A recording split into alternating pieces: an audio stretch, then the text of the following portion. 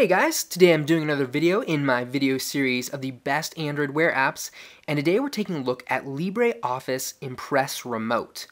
For those of you who don't know, LibreOffice is a free and open source Office application that lets you do pretty much anything you could do in Word or PowerPoint or Excel.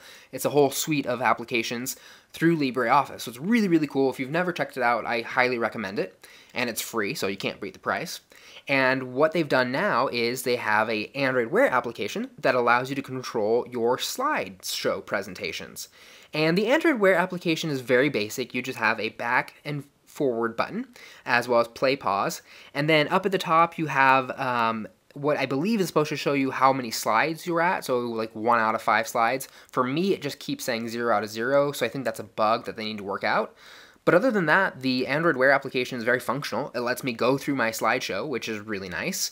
And obviously, this is just a slideshow that I came up with in like 2 seconds. You can make really nice slideshows using LibreOffice. But my favorite thing about LibreOffice is that it runs on Windows, it runs on Linux, and it runs on Mac. And I use all 3 operating systems, so this is a big plus for me. I absolutely love that. And it's free, both the Android Wear application and the Office suite itself. So let's go ahead and take a look at how you get this set up. In Mac, you would go to LibreOffice and go to Preferences, and I believe in Windows it's Options instead.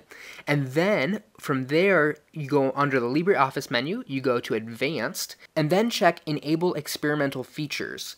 It's already checked on my computer because I've already set this up, but you will need to do this on your computer.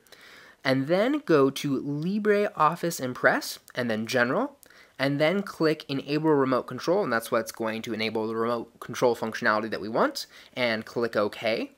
And then go to Slideshow, and then finally click on Impress Remote, and you're going to be prompted to enter a PIN, and at this time you're going to need to go ahead and load up the phone portion of the app.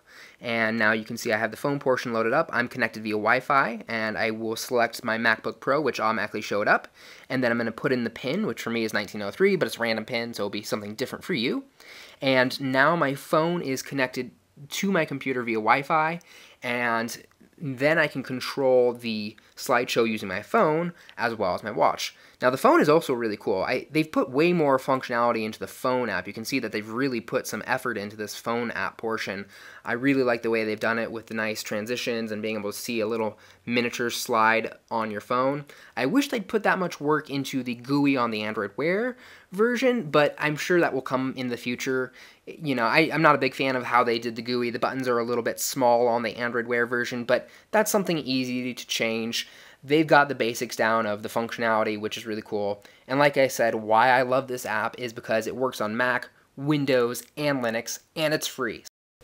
Thanks for watching, guys. If you're interested in learning more about any of the apps you saw in this video, you can find their Google Play download links in the description below. I always love hearing your feedback, so leave me a comment and let me know what you thought. And finally, if you enjoyed this video and you'd like to stay up to date with the latest apps and Android Wear developments, click the subscribe button.